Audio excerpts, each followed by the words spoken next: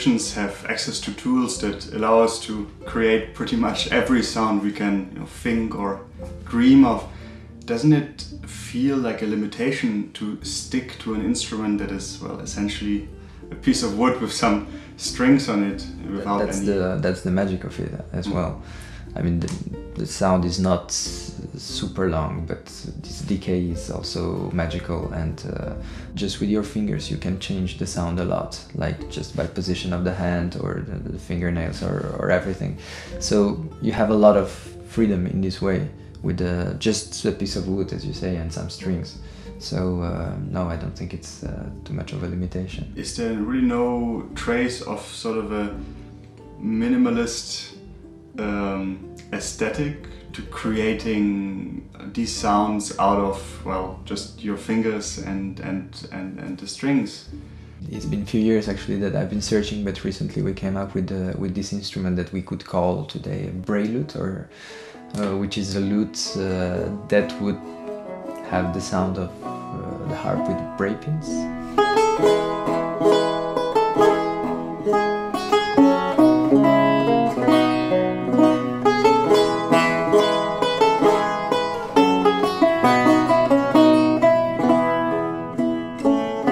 The first idea came from Capirola, from the instructions in the beginning of this manuscript, where Vidal, the student of Capirola, speaks about how to set up the instrument. He speaks about the strings and different things, and at some point towards the end of his instructions he uses this word arpizza, and it's difficult to imagine something else than I mean, the frets close to the strings make this buzzing sound, of course, that we are always trying to avoid. Of course, with our idea of classical guitar, or like today's sound should be as pure as possible, but probably what they were searching at the time was not this.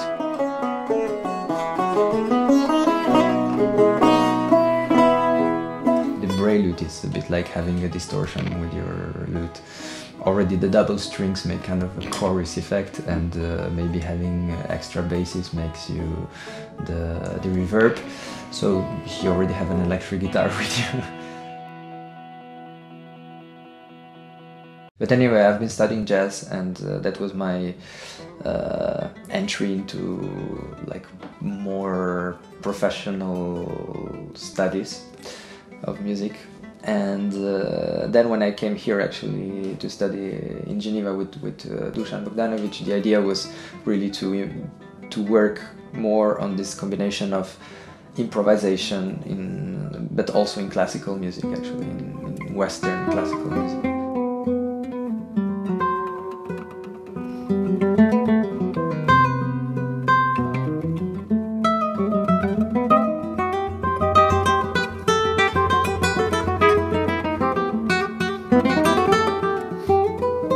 I can't imagine music without improvisation, really, and we can see in all the world music traditions that it's present. And if we do little research in Western classical tradition, we can also see that it was present till the 20th century, at least till the beginning of 20th century. Then at some point it disappeared.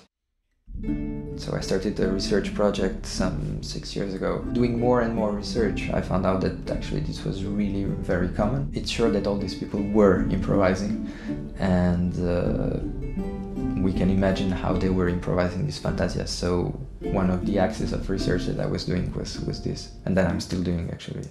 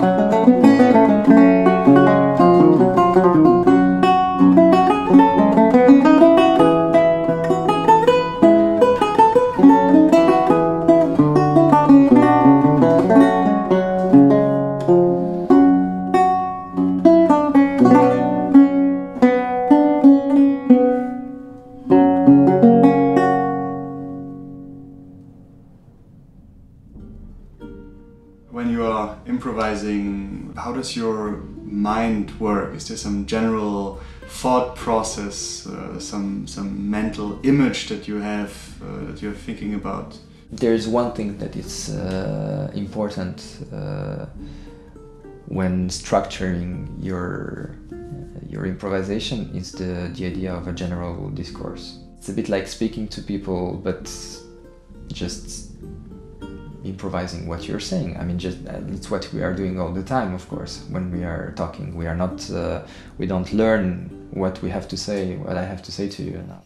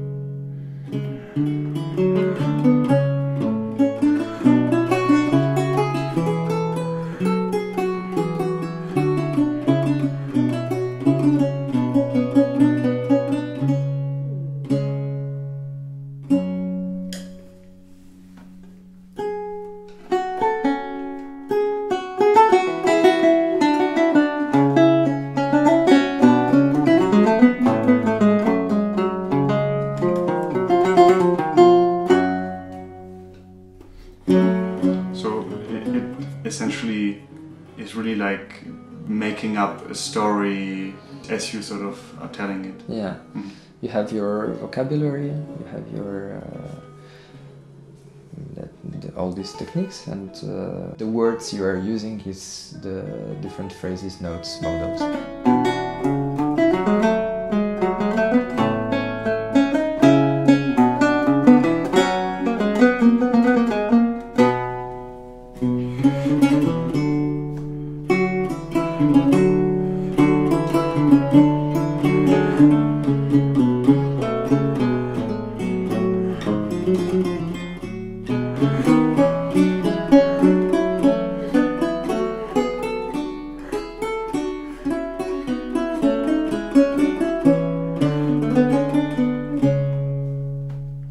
I think it is just one of the possible aesthetics, and I'm not the first one to search for these kind of things, but it's true that the general aesthetic of the lute is just like a very nice, pure and sweet sound.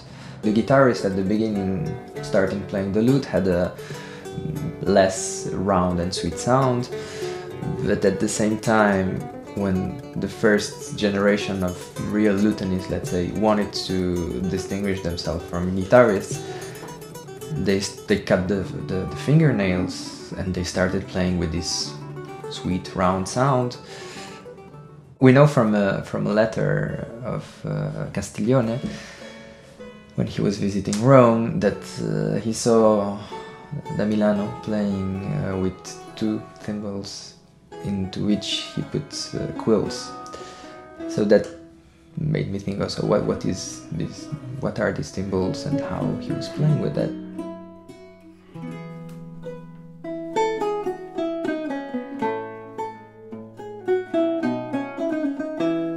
You mentioned Francesco da Milano, this famous lute player. So this sort of a letter like this sort of extends our view on him, because he is sort of regarded as a bit of a schoolmaster almost of lute playing. But then to imagine someone like this using, again, these effects, preparing his lute in a way. I think it's completely normal. Anyway, he was born in the very end of 15th century, when there was still a different tradition. We know that people were using plectrum technique at least till the 20s, probably more, who knows. But the 1520s. Yes, the 1520s.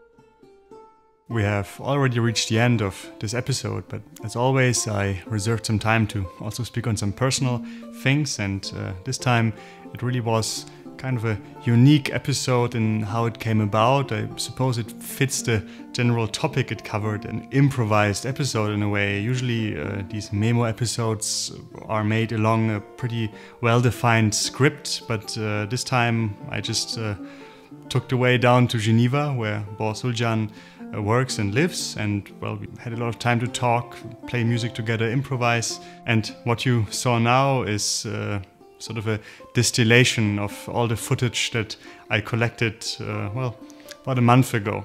The reason why all this material had been sitting on my hard drive for so long is that these last weeks and months were really quite dense in terms of concerts and other work-related things, which for a musician is of course good news, but it also means that there was hardly any free time in between to really sit down and focus on working on this video, and I figured it's better to really take the time and put out sort of the best product I can, as opposed to just sort of rushing things.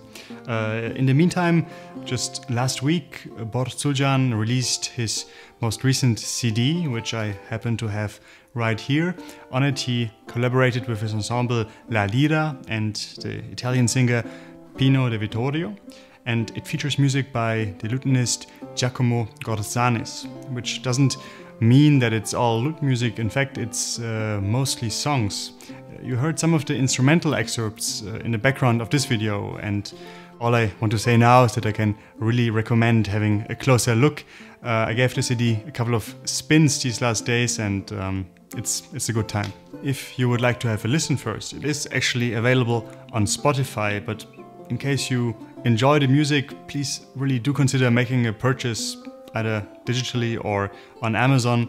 It really means direct support to the artists, which leads us to the most important point of this final section of the video, which is of course my moment to thank all the people who make this project me.mo possible, and that's of course you, all of you, but especially those of you who decided to support me.mo via Patreon. Even during these last busy weeks, the number of supporters has actually been rising steadily, and it's really supporters from around the globe. As you can see here, I think we are now up to 24 different countries, which just keeps blowing my mind.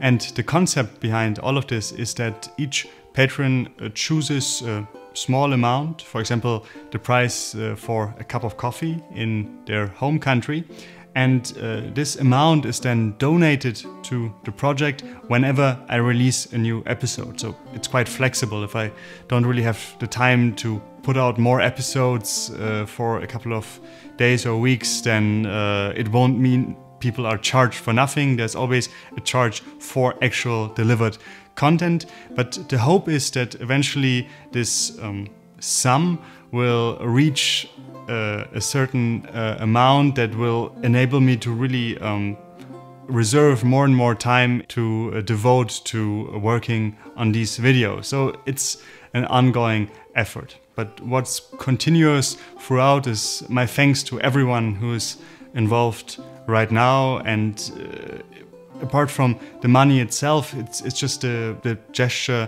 alone of supporting a project like this that really means very much to me. So thanks to all of you. Furthermore, I would like to express my gratitude towards me.mo's first sponsor for the special support. It's the online string service Cuerdas Pulsadas, and on their website you can find all kinds of strings, not only lute strings, but strings for virtually any stringed instrument. And since they offer certain timed discounts, it really pays off to go and have a look at their website from time to time. I put a link down there. If you are considering becoming a patron to me.mo yourself, or would simply like to learn more about the project, you can find all previous episodes, as well as more information on me.mo's own website, which is musicamemo.com. There you'll also find a way to sign up to me.mo's own newsletter, which will inform you by email whenever I release a new episode. Well, all that's really left to say at this point is that I hope you enjoyed this installment and that you'll be joining me again for the upcoming episode of me.mo.